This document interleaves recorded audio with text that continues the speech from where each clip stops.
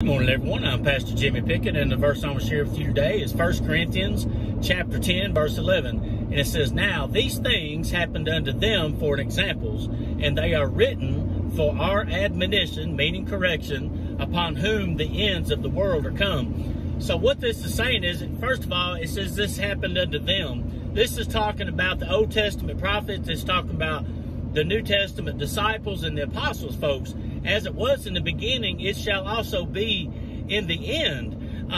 So there are many examples in the Bible of things that happened in the beginning. They will happen again.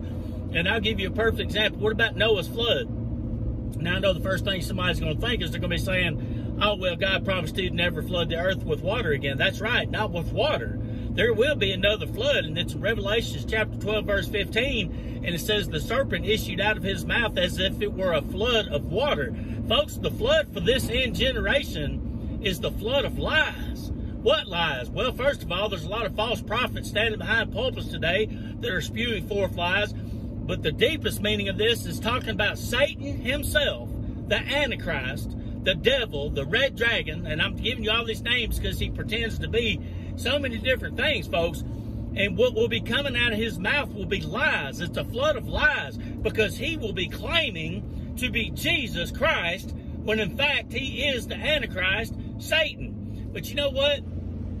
If you've got Jesus Christ in your boat today and you've accepted him as your Lord and Savior, and you are founded in the Word of God to understand and know the things that are happening today are prophecy steadily coming to pass.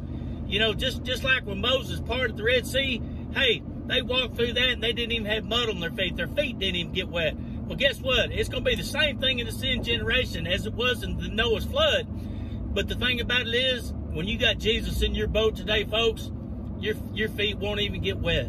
Can I get an amen? Amen. Hey, if this has edified you today, hit your share button. Hit your share button. God's children are starving to death today for the Word of God, and they're starving to death for peace and hope, folks.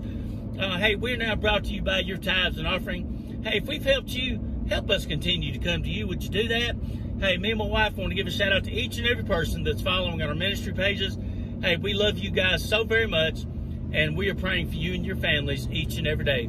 Hey, thank you God bless you, and thank you for spending this time with me in the holy Word of God.